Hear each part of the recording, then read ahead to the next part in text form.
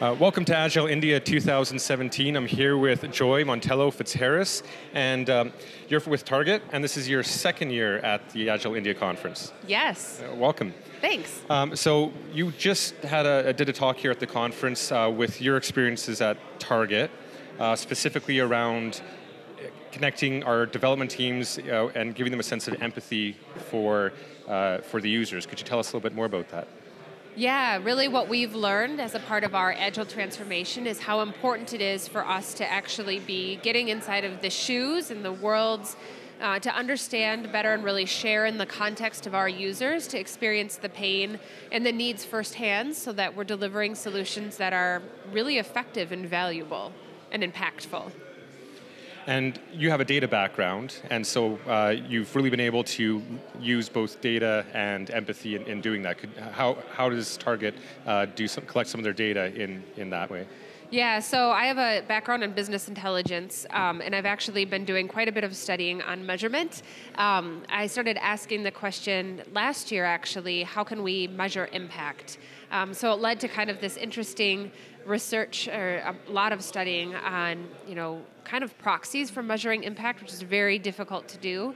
And I love data in that it gives us kind of this non-emotional, non-biased way to understand what's happening. And so one of the things that we've started to do or have challenged our teams to do is to actually start by getting quantifiable measures on what's happening across their products and their tools as a starting point to then understand where to dig deeper in talking to their users and starting to understand more about their worlds and their contexts in terms of prioritizing features, et cetera. And you mentioned proxies. And lots of times, even in Agile, we often almost encourage the use of proxies.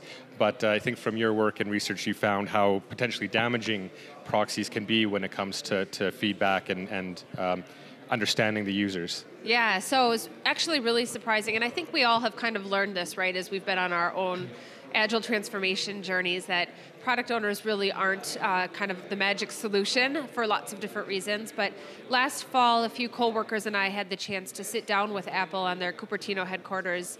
And during part of our time there, we met with their enterprise design services team at their design lab. And they took us through the 3-day journey that they kind of take companies on as those companies develop enterprise applications. And one of the things that the team shared was that on the first day, those teams do no design, they only talk to users. And the team further said that they insist that those companies bring in actual users, that Apple doesn't allow them to bring in proxies, so product owners or even managers anymore in place of users. And when I asked them why, they said that companies that bring in actual users are 50% more effective in the applications they design. And the way that they've measured that is actually by return trips to the design lab. And so companies that have brought in actual users, when they come back to the design lab, they're actually able to work on a second iteration or additional features to the original application they built, versus those that brought in a proxy or a manager for the actual user have to spend time redoing what they delivered the first time to make it meaningful or valuable. And so I found that really valuable and really insightful, and so we've been trying to figure out how to apply more of that in the work that we do at Target. So where do teams and companies get started? How can they get started to incorporate some of these concepts in their workflow? Yeah, that's a great question. So the first thing I would say is if you have a thought on something that might be helpful, start by asking somebody and exploring, kind of testing out your hypothesis, right?